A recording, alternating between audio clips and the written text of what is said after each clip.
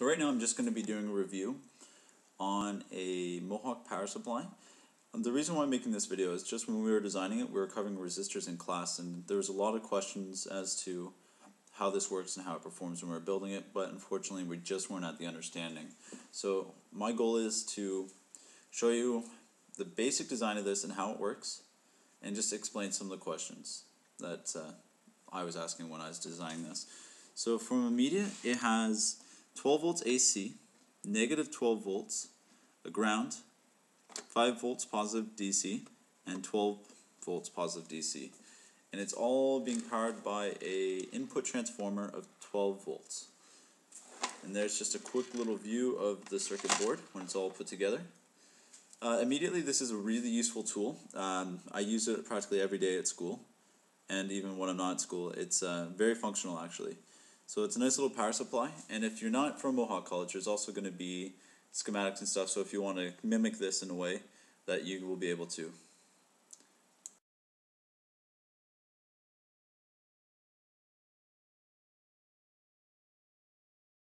Now, just following the initial segment now, we're going to be just going over the parts list and as well as the schematic, and then after that I will be reviewing how it actually transforms an alternating current into a DC voltage.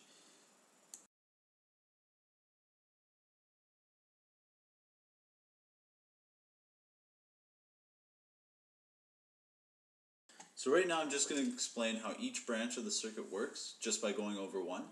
So what we have here is the first stage, the input, which is 14 volts alternating current. So as you can see, the wave goes up and down. But now when it goes through the diode only allows current to flow one way. So that's when we get a ripple like this. And that's why we miss this segment. Now what we do here is on this one, this is called the capacitor, and it builds up a charge and then it discharges. So that's when the wave begins to look like this. Then when it passes through this is called a voltage regulator. It regulates to the voltage that's set for. And this one right here, the 7/8 stands for positive, and the 0.5 stands for the output voltage.